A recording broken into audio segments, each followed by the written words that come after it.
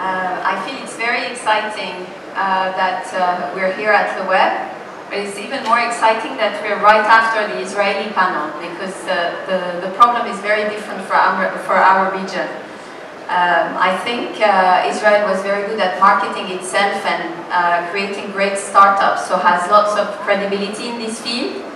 The Arab region, I mean, I don't know what you think when we tell you Arab region, but I'd say you'd go for revolution, lack of women's rights, extremism, poverty, oil, rich Arabs, something like that, rather than.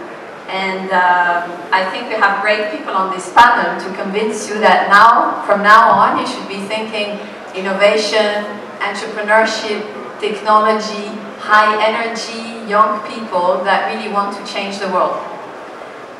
So my name is Hala, and I chair the MIT Enterprise Forum of the Pan-Arab region. It's an initiative by MIT to promote entrepreneurship around the world, and I chair the Arab chapter for that. And I'm very happy to have this panel with me, and I will start before asking them some questions by breaking some of the cliches we have in this region by sharing with you a few statistics. So the MIT Enterprise Forum of the Pan-Arab region organizes every year the MIT Startup Competition, and we receive over 5,000 teams from the Arab region every year. So there are plenty of entrepreneurs in this region. 50% of these teams have women on them or are women-led teams. So many women entrepreneurs in this region.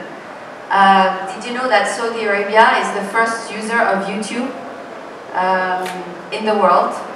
And the fourth thing, just to continue breaking the cliches, Dubai and many other countries in the region has the #1 penetration of smartphones. So I think we have an incredible market for these great entrepreneurs to flourish. And I will start with another woman, Hind Hobeika, who's a winner of our MIT competition. And she has some very smart wearables. She's a swimmer, and she realized that while runners have lots of information on very smart watches telling them how fast they run and their heart rate, etc., nothing is done for swimmers. So Hind has created very smart goggles, and my first question to Hind is, how do you get into this field? How do you see the wearables market going forward, and smart wearables that are connected? How do you see that? Yeah, so the idea really came from a personal need, and at that time it was in 2010. The word wearables was not in yet. I think it wasn't created yet for technology, and it really happened at the same time. So I was thinking about a monitor that I needed for my swimming trainings, and at the same time there was all of these gadgets, all of these wearables being created to monitor different aspects of one's daily life. So think Fitbit, think Nike Fuel Band. So all of those were coming up, and since then, since 2010, in only 3 years, wearables have shifted completely, because they switch from the runner's watches that are huge and bulky and require a chest strap to things that are really small that you cannot see, to things that are pretty, to things that you want to show and that you want to wear rather than only wearing during your training.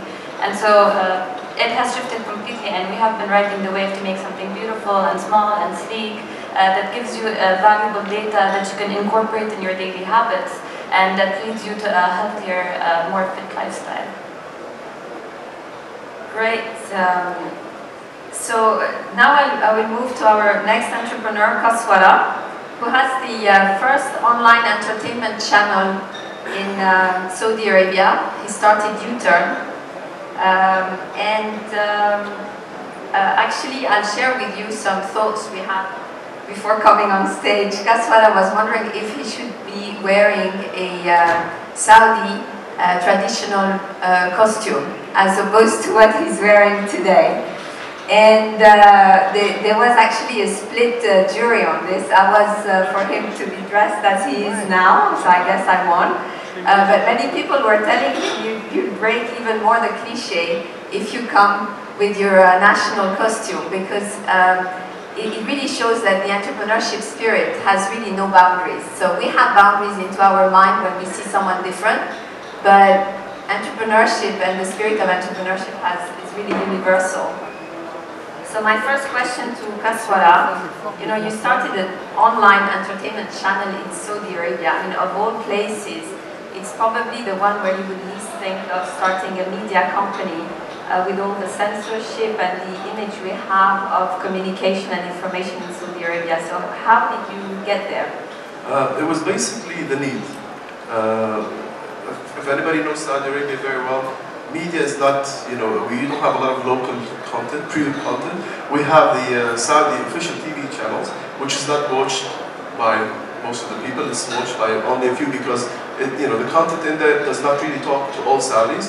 And then you've got other satellite channels that are Saudi owned, but the content is regional. So nobody was really focusing on the Saudi market, on the Saudi youth, to talk to them, to reach them, to give them content that they really want. I mean, we as users, we weren't getting the content we wanted. So all what happened is we started creating content from us to us, sort of, from the youth to the youth. So the content that came was pure Saudi, that talks to the average, everyday Saudi that you see. It was daring, it was provocative. I mean, I remember the first show we started, it was a political satire, something like Jon Stewart. And we put it on, online, and we thought, we're going to get 20, 30,000, it would be great if we do that. I think the first one got around 40,000, second episode got around 100 and something. By the third one, we were 1 million. So we're like, this was a phenomenon. We ourselves not believe or understand how this happened so fast. But in the end, it was really the need for content, pure Saudi content that talks to everybody in Saudi, at least the youth, from a youth perspective. So from the youth to the youth, and I forgot to say that it has over 10 million viewers now on UTURN.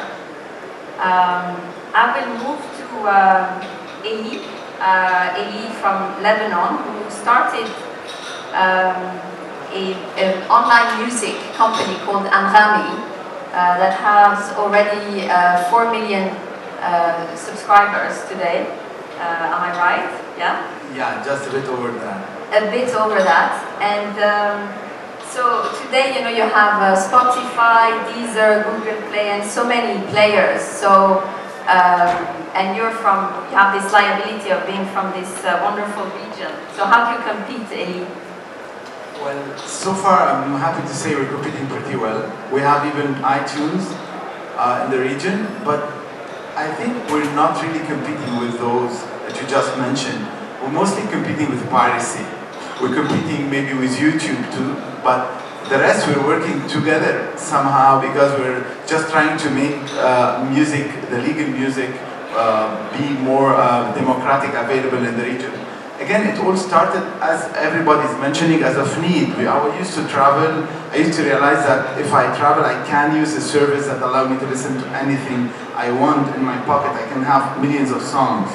But when I come back home, and in the region, we have nothing. I mean, piracy is dominant simply because the user doesn't have an alternative. So we came up with the idea and we say, yeah, I mean, it's probably one of the hardest things to do is doing a music service. But first we realized that the mobile penetration in the region and the smartphone penetration is actually up the roof. The growth still in the region is year on year 37%. And we have some countries that with 75% mobile penetration like Qatar or UAE, 72%. So we saw that as an opportunity. We launched a mobile music service that is mobile only for now. And we estimated that by the end of the first year, we're going to have 200,000 users, 300,000 users. Then now we're over 4 million, simply because we're meeting a need and the users want to use our service. How do we compete? We really offer different content. First, we're digitizing Arabic content that was never actually digitized. I mean, it was never in a form of CDs, never available online, never available in many of the services you mentioned. And this actually creates value for people who are in the region, want to listen to those Arabic songs, or outside the region. So we actually have 25% of our users outside the Arab world. In the Arab world, we even try to remodel the business. So we started by looking at what Deezer, Spotify, and other were doing, and we said we don't want to do this because they're not generating profits so far, and they're actually raising millions or hundreds of millions of dollars. We couldn't do that. I mean, at first it was hard raising money for a business like ours. Now it's okay, it's easier, not easy, but easier. We realized that we really need to tell everybody, the stakeholders, that if you want to work in the Middle East, you want to put legal music, you have to do things differently. And they all agreed. That's why we have Lady Gaga tweeting about Anghami like last week. And we have a total support. We're launching plans in the next weeks with several mobile operators. Right now we are at 8 mobile operators. And we're launching plans unheard of. I can't right now disclose them, but it's quite unheard of in totally anywhere in the world. We're launching a new feature with Google today in the afternoon.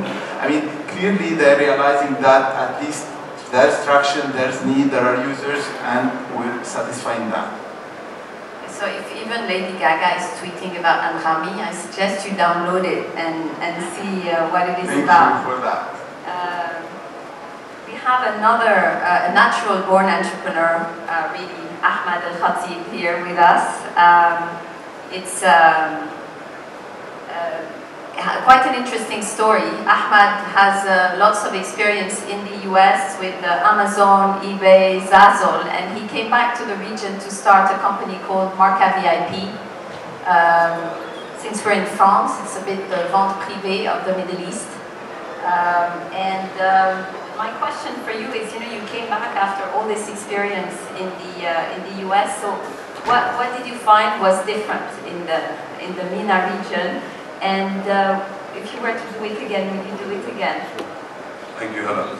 Yeah, absolutely. I'll start by answering the latter question. I would do it all over again anytime. It's been really an exciting journey moving from Silicon Valley to the Middle East. At the end of 2009, as you know, the economic downturn was taking place in the States, and I wanted to look for new and exciting opportunities after having spent so much time in e-commerce companies, specifically in early stage startups. And when I came to the Middle East, there was some e-commerce activity going on, but nothing to speak of. And it reminded me really of the States back in 1996 when e-commerce companies started sprinting up everywhere. And so what's going on right now really is an e-commerce revolution.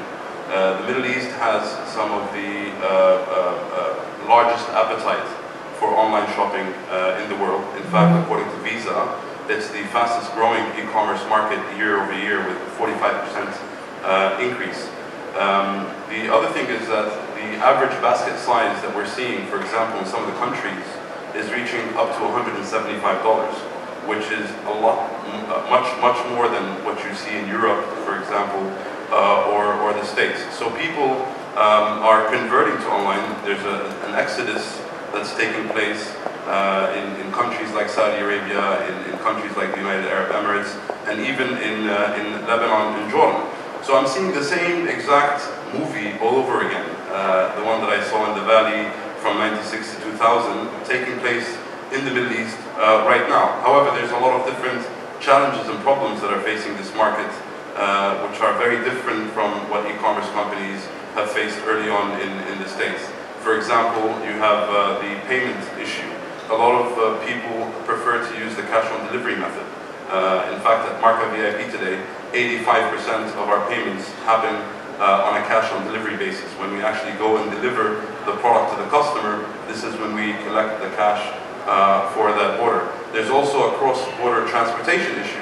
So shipping something from the United Arab Emirates, from Dubai to Saudi Arabia, sometimes is more expensive than shipping it from Dubai to the United States. And that's because the logistics companies in the region are not optimized for the e-commerce model. They're not optimized for the convenience model. In the States or in Europe, you can ship anything overnight, 24 hours for less than €2 per kilo, let's say. For us, for some of the companies in the Middle East that are trying to start up, it costs them upwards of $30 per order. So it really eats a lot out of your margin. So we had to come up with a lot of innovative solutions to be able to deliver and at the same time make money. So today, MarkaVIP, for example, delivers over 50% of its orders using its own last mile delivery service. We actually have our own cars and drivers on the ground in 3 countries right now, and very soon in Saudi Arabia, which is, by the way, our largest market. It represents 40% of our business. But also the geography is so different. You know, cities are very spread apart. So being able to even have your own logistics fleet is still a massive challenge. However, the opportunity is huge. As I mentioned, the appetite for buying products online is massive. This is because people are now starting to see the benefits of shopping online, getting the products cheaper, getting product reviews, having to see how the product performed, for example, with other users. So you're really seeing a lot of people becoming very interested in this. And MarkaVIP is in a very unique position to capture that market today, and we're very happy about what we've accomplished.